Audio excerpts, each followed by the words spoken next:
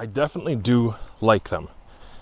As a company, as products, I have not seen too many Timney triggers that I didn't think I would do well with. I like them as a company. I love what they represent and their boldness for Christ. I'm super proud of them for those reasons.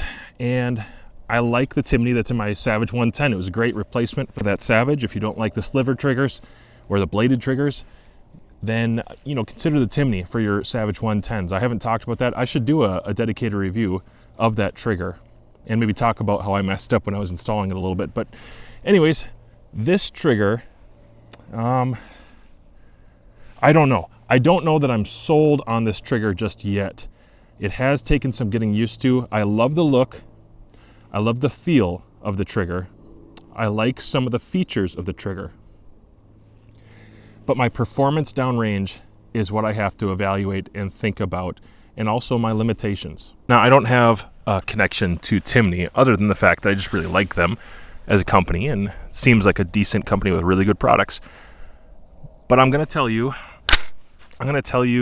a little bit about this trigger and why I've struggled with it. First of all, I have done some amazing bump fire with this, and you could say, well, that's just inexperience, or maybe you're a crappy AR shooter, and sure, I'll take the charge. I shoot a lot more bolt guns nowadays than I do ARs, but it's happened a few times to a few different people that I respect, where we have just noticed that this sponginess right before that take-up allows you to put just enough pressure in and just prep your position enough, your shoulder, all that when it does accidentally break early, it causes a person to just bump fire. I have cooked off 6 rounds at 600 yards impressively at about a silhouette size.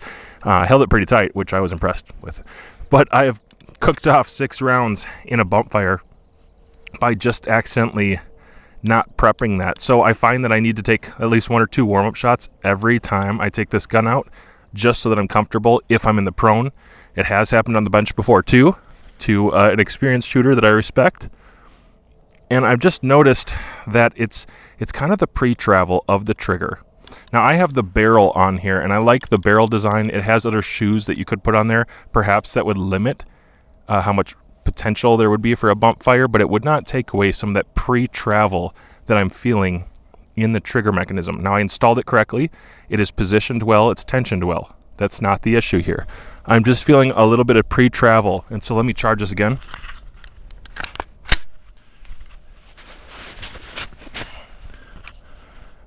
Okay, just ghosting it for a second. So I get my finger on there. The barrel feels great. The grip feels great on there. I'm very comfortable with that. I start to press, and I usually press towards the bottom of the trigger, not up here, down here. And as I'm pressing,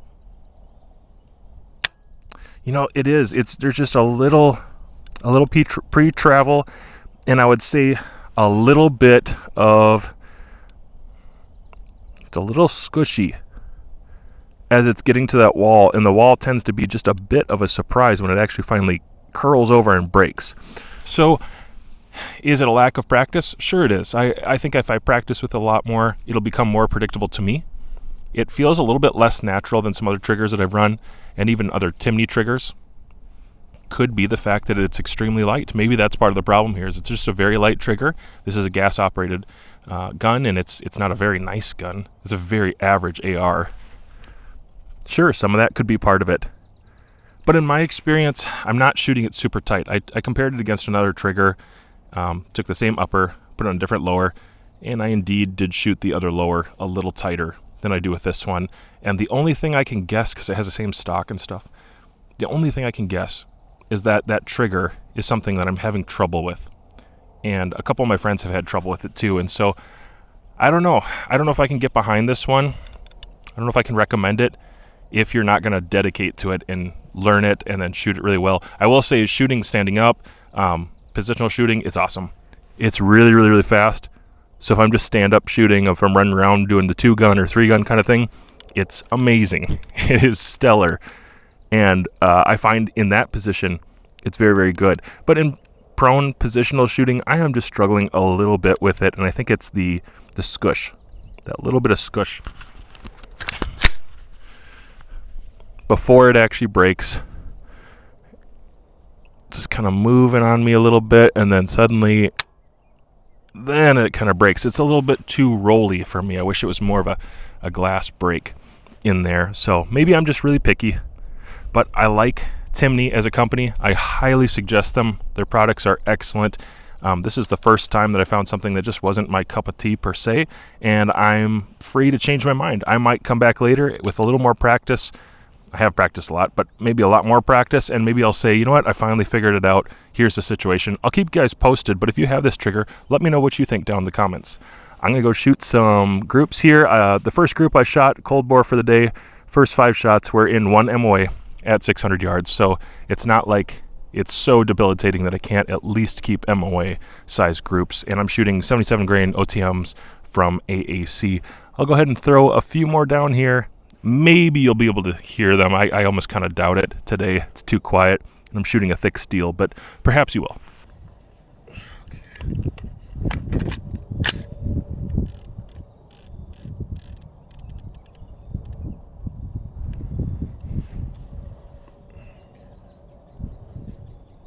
All right, that's 600 yards, 2/3 size IDPA,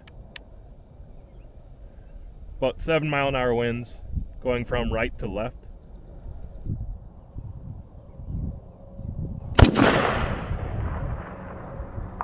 Impact.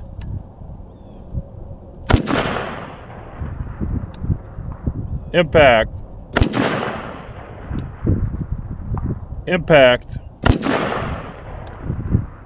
Impact.